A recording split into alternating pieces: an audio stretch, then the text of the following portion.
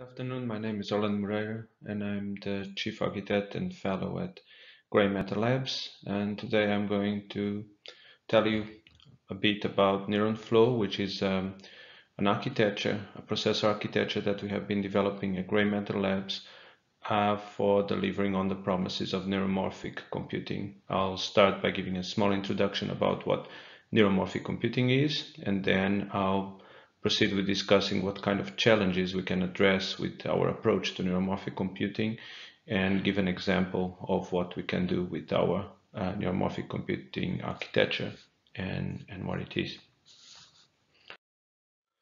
So what is neuromorphic computing? Well, essentially the idea of neuromorphic computing is trying to copy what the human brain does on silicon. Now you could ask yourself, why would you want to copy the human brain on silicon? Of course, there's always the interest of trying to build a model of something to understand how it actually works. And actually that's one of the big drives of neuromorphic computing, is this idea that we can use a model of the brain to understand better the inner workings of the brain. But if we think about a more a pragmatic approach, one that tries to bring to the market a solution for problems that we cannot solve otherwise, using the brain structure, so neuromorphic computing as a way of that will lead to actual efficient computing, we have to think what characteristics of the brain are we really interested in. And actually there are a few. I would say, if I try to choose the ones that I consider probably the most important amongst others, well, one of them is the scalability of the brain. One thing that the brain has is that essentially it is a very simple structure. You have neurons connected to each other by synapses. And that is essentially all there is to it in terms of structure. Then you just replicate this same structure of neurons connected to neurons over and over and over, and you increase the capability of your processing machine. So that's a very, very attractive proposition, because actually one of the problems that we always have when designing computer systems is scalability. So how do we grow from a processor to a multiprocessor, to a many-core processor? There are many difficulties there, because essentially we always think about computation in terms of the relation between the processing itself and the actual memory, and we tend to think about models of computation that are rather centralized in the usage of the memory, while the brain actually has a structure where all the state is actually distributed across all the neurons, and that is why it's so scalable. If you look at a common, a normal processor system like the ones we use in embedded systems, in laptops, in frames, one of the great difficulties is always actually this memory distribution, which is natural to the brain structure. Another big advantage of neuromorphic computing, and probably the one that I would like to discuss today the most, is related with power consumption. If we look at how the systems of the brain work, they actually are extremely low in power consumption compared with the processors that we design. Our silicon cannot even get close to the levels of power consumption that we get from a biological brain. So if we compare, for instance, a human vision system, so the part of your brain that processes visual information, and compare that with how much we spend doing the same thing on a CPU, you get almost 2 orders of magnitude of difference. So the human brain spends about 6 watts of power to process vision. A GPU will process in the order of the 250 watts. So we want to try to understand how the brain works, because we actually can gain a lot in terms of power consumption from it. So how does the brain do what the brain does? The basic model there is typically proposed to describe the structure of processing in the brain is so-called spiking neural networks. These are networks of artificial neurons that mimic the brain cell behavior. What they do is that they communicate with each other through valueless spikes. This is different from our typical artificial neural networks that transport values through the synapses. Here, no, we are actually transporting valueless spikes. It's just a a signal that says I'm here, I'm not here. That's why it's normally referred to as a spiking network. They are fully event-based in the execution, meaning that you don't execute them layer by layer. It's just that every neuron has a state, and when that state goes above a certain threshold level, it will decide that it's time to spike. It sends spikes out through its synapses and then updates its state. So that means that all neurons in an actual spiking neural network model, they all have persistent state.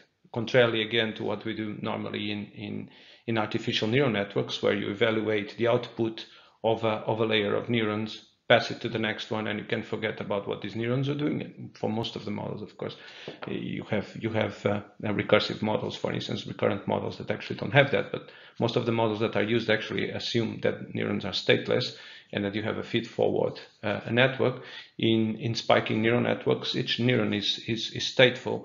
It acts on its inputs, it spikes, and then it continues to hold state and continue to receive at the same time. And all the communication is synchronous and based on events. And one thing that we see often modeled is the temporal execution. So it is known that the signals take time to travel through synapses. That is an important property of the brain, and this is something that spiking neural network models try to model by actually assigning an amount of time that it takes for a signal to be transported by a synapse from a producing neuron to a consuming neuron. And it also, the state of the neuron, I told you that a neuron has a persistent state, but over time in a neural network, this state is going to decay. So it's going to start going down slowly. So if it is not excited again, it may actually go all the way down to an offset, to a bias. Okay, so this is what spiking neural networks try to emulate of the structure of the brain. That have been attempts of designing processes that actually fully mimic this basic model of the spiking neural network. But there are some tough challenges when you actually try to implement this sort of execution structure in silicon, because silicon doesn't have the same properties of the neurons in our brains. So actually, some of these properties are really not very efficient to implement in silicon. It's sometimes I say that the attempt of trying to build in silicon a brain that works just like the human brain is the same thing as trying to build with Lego a house that was designed to be built with actual bricks. Essentially, your basic construction materials are different, and because your basic construction materials are different, necessarily what is optimal in one type of material is not going to be optimal with another type of basic materials. So you get things like, so for instance, the idea of spikes. If you talk with a neuromorphic engineer, very often they will suggest to you that actually spikes are going to actually make your execution a lot more power efficient, because if you actually do your computation only using spikes, only sending ones and zeros, what's going to happen at the side of the receiver is that when you multiply by the weight of your synapse, actually this multiplication is just a multiplication by one, so you can remove that multiplication, and instead the only operation that you do is an addition to the potential of the receiving neuron. But actually, if you think about it, if you're working with silicon, we have extremely efficient ways of implementing memories. So actually, the state of your neuron is going to be implemented as a memory. And if it is implemented as a memory, you have to address it. And if you think about the size of an address, the amount of data that you have to send with the address is in the same order of magnitude and potentially much larger if you look at these large chips as the value. If that is the case, actually the overhead of sending a full value compared with sending just a spike is not very big. Actually, you send one, since most of the cost is in sending the address, you really don't save too much in the communication if you just send a pulse or if you send an actual word. And the other part is that, okay, you save a multiplication. Multiplications are rather power hungry indeed, But as I said, if you use a structure like this, most of your power consumption is actually not in the multiplication. Most of the power consumption in an operation is on the memory access. You have to read the state of the neuron, you have to read the weights, and you have to write the state back. This actually spends a lot more power than the multiplication that you have to do. So the advantage of the spiking model in terms of power consumption here is not that great. Also, very often you add this temporal behavior. If you look at the two main chips that are well known from big companies that invested on this, IBM's True North and Intel's Loihi, they both try to simulate brain time. They actually have a concept of global time synchronization that runs across the whole system, and then you simulate the time that the synapse takes to move information from an origin neuron to a consumer neuron by actually delaying this value, making it wait before it is consumed by the receiving neuron. But this requires very costly global synchronization. Your whole system has to operate at the same clock. And it also requires another thing that it is very expensive for silicon to do, which is the fact that you actually have to hold on to these values for a while. You have to actually store them in buffers before you deliver them. And every buffering costs silicon area as registers, as memory. It's not like the delay just means that we make a slower channel for the information to go from consumer to producer. It actually just means that we're going to have to store it while we wait. So it's not work conservative. Instead of processing something, we keep that value waiting to be processed just for the sake of following a particular programming model. And then there's another problem, is that if you talk about the idea that neurons have this exponential state decay is actually very easy to do in analog. Essentially, if you have a capacitor and you leave it be, essentially its current starts decaying. It's very different to do the same thing with a digital circuit, where actually I have to implement this decay by subtracting values from the register, which means reading the memory and writing it back, which is power. It's costly in terms of power. So we actually want to avoid doing that. Essentially, what we want to avoid is the pitfalls of biomimicry. So I normally give here the analogy of what happens with flying. We did discover that it was possible to fly by getting inspiration from birds, but for centuries we tried to actually make humans fly by mimicking what birds do, and that never worked. You have the example of Leonardo da Vinci's flying machine that tried to actually mimic what birds do by actually being capable of flapping wings, and that couldn't work because the materials that you were using to build your wings were not the same as the wings of birds. The whole mechanics of the body cannot be fully replicated with metal and wood.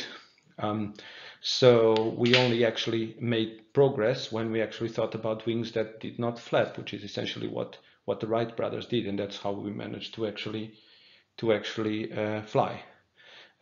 So the question I'm asking here is: so what is actually the brain's secret sauce? What makes the brain good at low power that we can imitate? Now, I want to look at it from the side of I'm talking about low power, but why would we want to have a system with low power?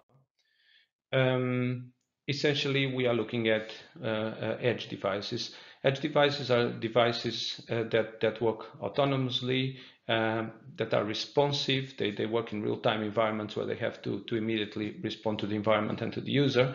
Because they are autonomous, they typically have to run on a power battery, which means that they have really to be low power and they have to be a low latency. You cannot just offset them to a server. So we need very fast response times. Typically they deal with continuous streams like camera feeds, audio feeds, industrial sensors or biosignals. So if you look at this type of devices, what's the most important thing is low power. and it is a low response time. An observation about these systems, I told you that these systems have long streams of input data that is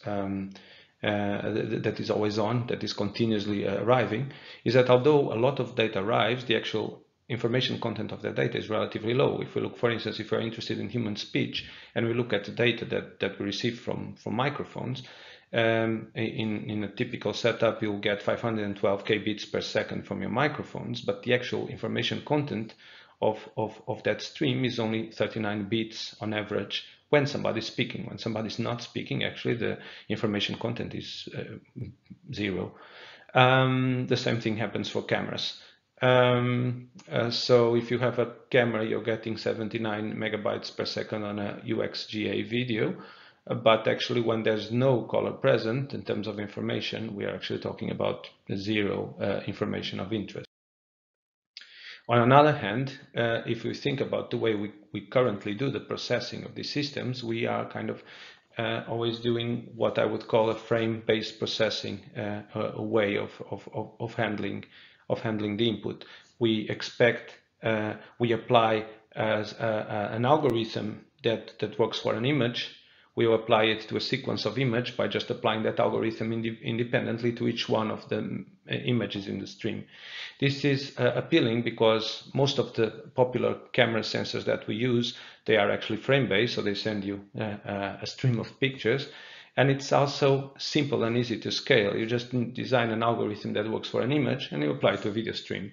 But do we actually consider the fact that if you have a video stream with several images, one after the other, most of them are actually just repetitions of the previous one, which means that actually we are doing a lot of redundant processing. We are looking at an empty road, we are processing the whole empty road once, searching for cars, and in the next time instance that we receive the next frame, we do exactly the same processing again, and we do it over and over and over, essentially wasting processing power.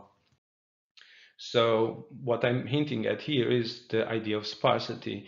If we look at any sensor that provides us data, the content of information is limited. I have here an example, for instance, of a road where a biker is moving around. And if we are on the road, we may be just interested in the stuff that is moving around us. If I look just at the change that happens from one frame to the next in this image, because everything is still, from the first instant that we look at the system to the second instant that we look at the system, actually nothing changes. If you consider white everything that doesn't change, and other colors things that are changing from the first frame to the next, the only thing that changed was the position of the bike. So essentially this is the only new information that we have in the system that we should be processing, and yet we are going to actually process this frame over and over again.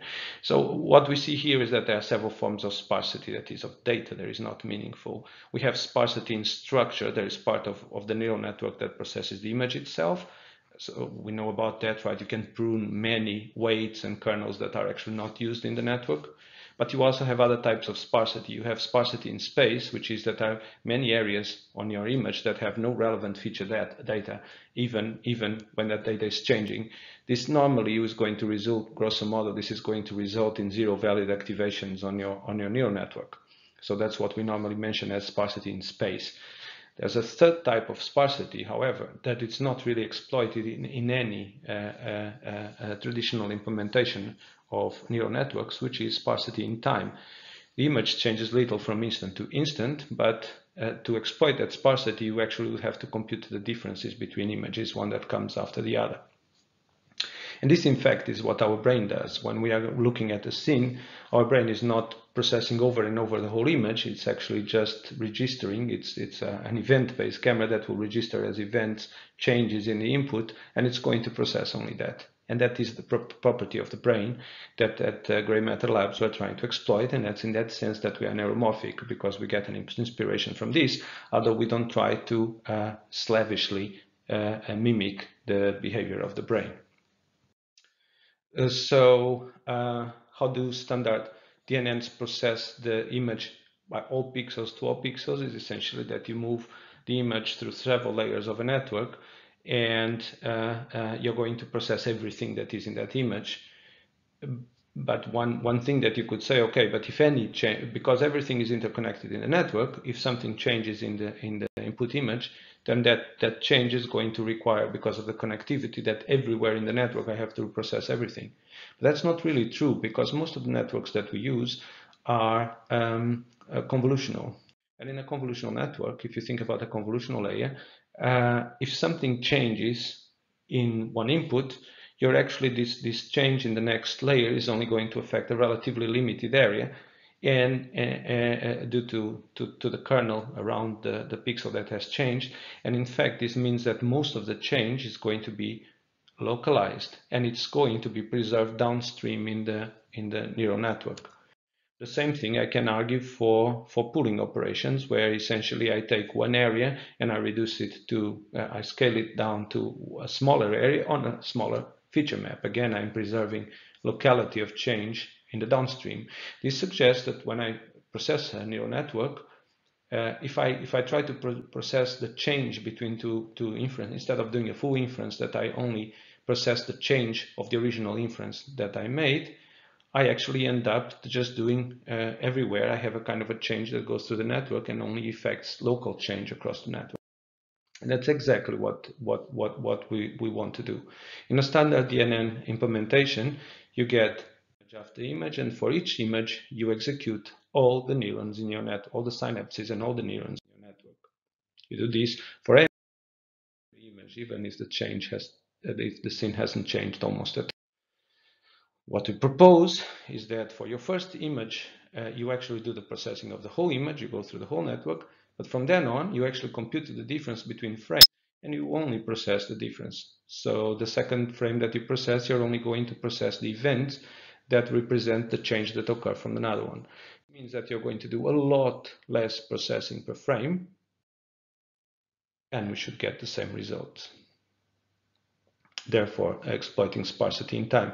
This, in fact, is what the brain does. It will process events, not full frames, and it will process only change. And that's why actually you require a network that is resilient in state, because you keep the state from the previous execution, and you just do a localized update of the computation that you did before, instead of computing everything over and over. So what we're proposing in our work is a model of execution of neural networks, of actual conventional networks. So we don't require that you write your application as a spiking neural network to start with. No, actually, what we propose is that you take a popular network, say MobileNet, SSD, or YOLO, or something like that.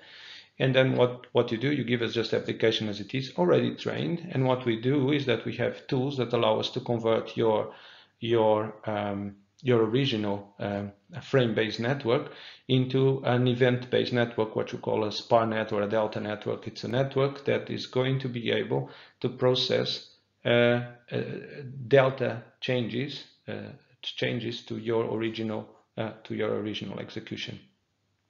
So the idea is that with this, we are going to exploit the time sparsity in a time series. The conversion is mostly automatic. We only propagate the changes, so we have a lot less work to do than with the original image. We require resilient neuron states. That's one of the costs. We have to keep the state of all the neurons in the system such that we don't need to recompute it. And you have to provide us one thing, which is a threshold, which is a minimum amount of change for each one of the neurons in the network that warrants the propagation of change. Because if you want to propagate all the change, you're going to get a lot of noise in the network, and you're going to do a lot of processing, just processing noise. So actually you put a threshold that tells you how much change in one output is warranting a propagation of the change. So the essential part of the conversion of a normal CNN to our SparNet is just providing this threshold. And by the way, that's also the way that neuromorphic computing works. If you look at those neurons that I showed you, the spiking neural networks, exactly for each one of them, you define a threshold above which they spike by accumulation of the input. Okay, so what I showed now in this video here is what happens with the execution of our SparNet. On top, you see what happens, what a normal camera sees on the bottom you see here below, you see the difference frame. So it's a comparison of what changed in the last frame. A black means nothing has changed. And below you see in red the amount of synapses that you have to process, of operations that you have to process for a normal CNN evaluation, and in blue you see the amount of synapses that we have to process if we do the delta frames. So you see a huge decrease in the amount of operations, especially when you're keeping to the same road or when you stop the car, and of course many more operations happen when you have to turn or when you go out of a garage into the exterior where the scene completely changes.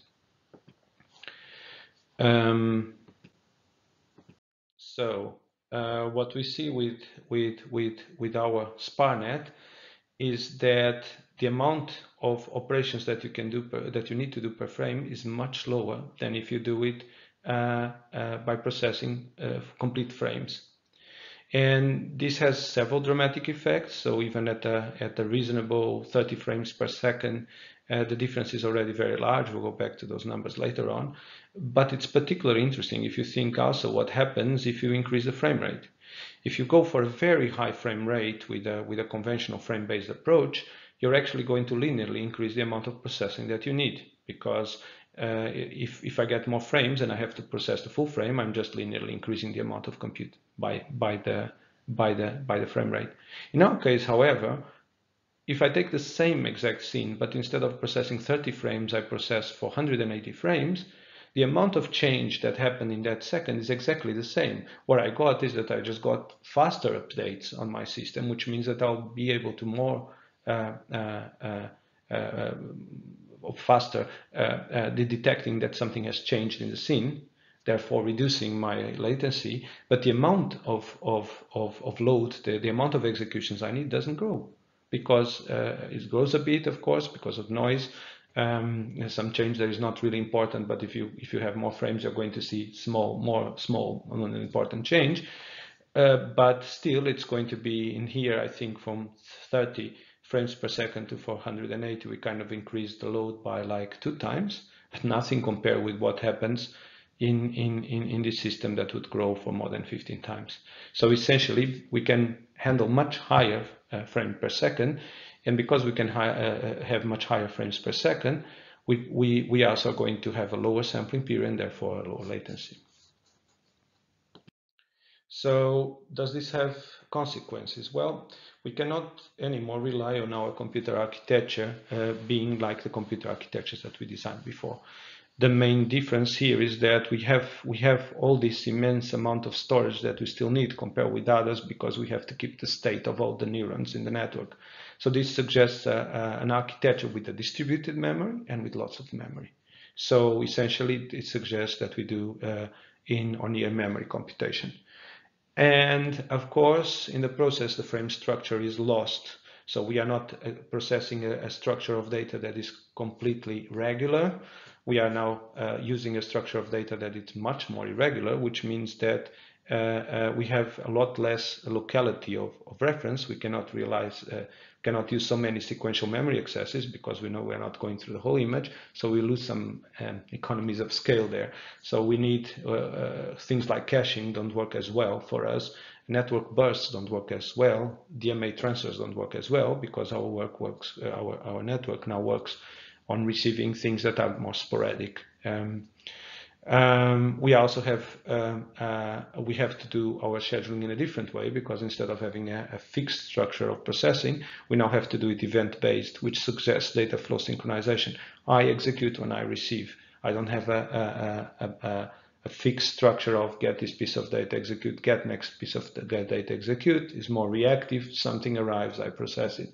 Which leads us to the architecture that we propose, which is an array like the other neuromorphic architectures. We have a bunch of neuron cores. Each neuron core is an event processing machine, and these neuron cores communicate with each other by sending events to each other.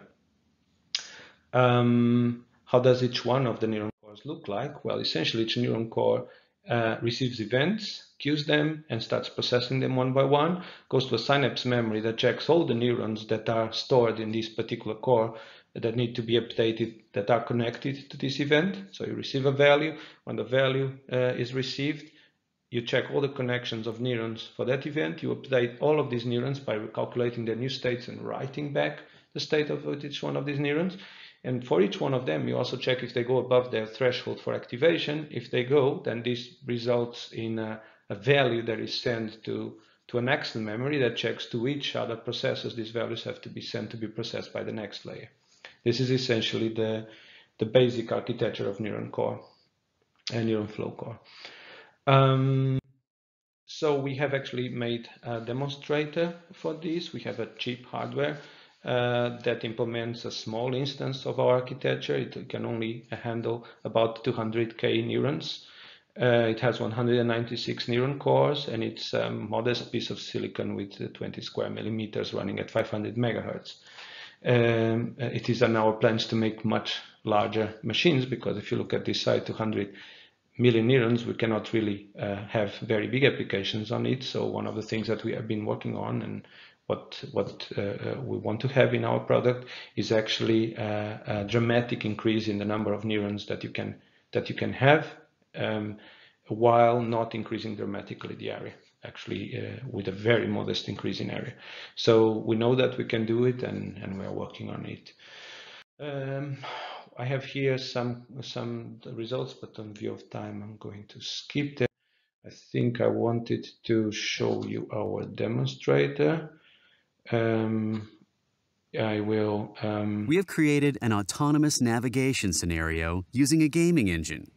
A camera observes a road in real time and feeds its frames to GrAI. GrAI processes the input scene using a neural network called PilotNet and updates the steering angle for a car. This information is received by the gaming engine, and the steering is updated in real time. As the car navigates this road, it is constantly updated with the steering information. As can be seen on the screen, more than 95% of the scene is relatively similar as the car moves on the road.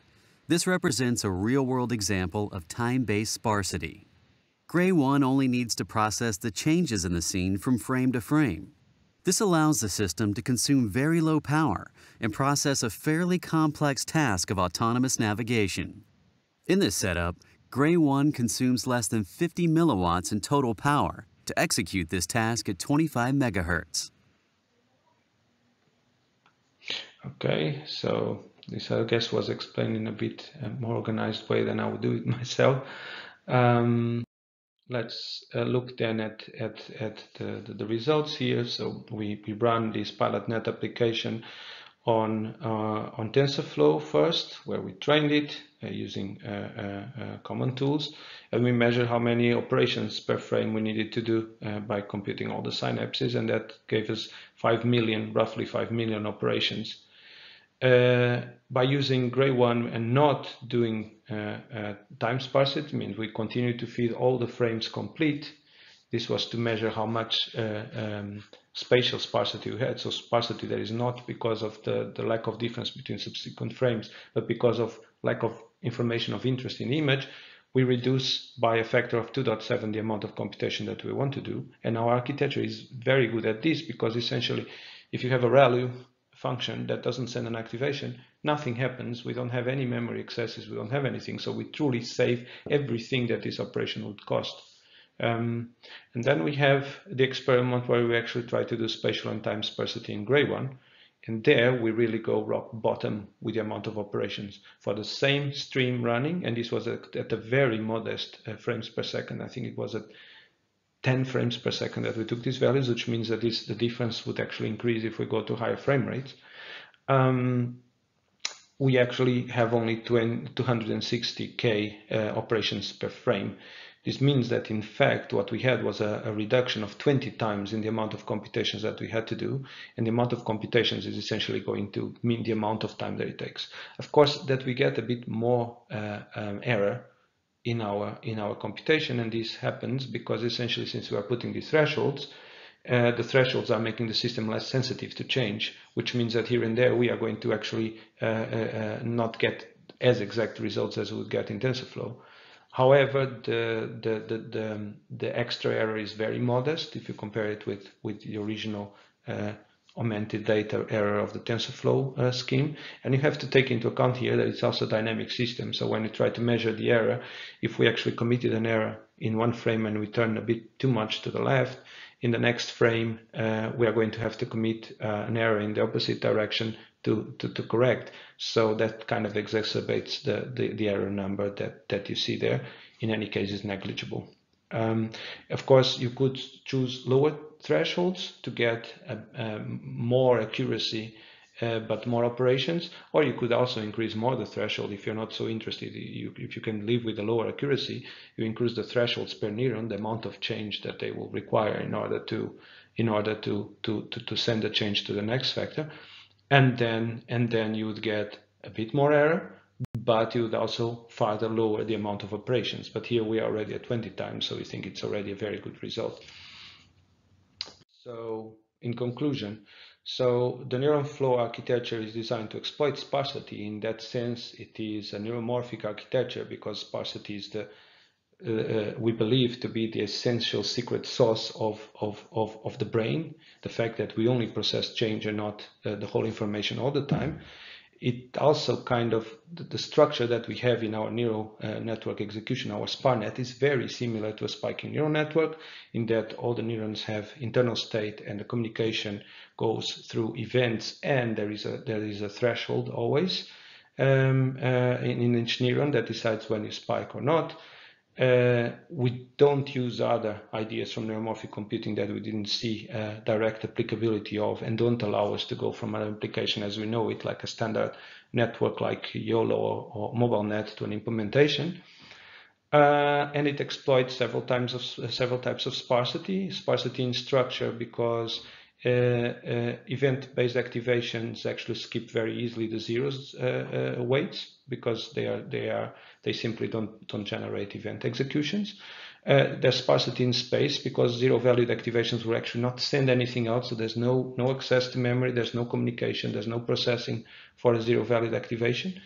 And while in many other architectures you may skip the computation, but it's very difficult to skip the actual memory read, because you have first to go to the memory and read it and see that it's a zero before you actually skip it. And sparsity in time, which practically no other architectures that I know of, or commercial ones at least, support, which is the idea of computing the differences between frames instead of computing always full frames. So that concludes my talk. If there are any questions, I'll be very happy to answer them. Thank you very much.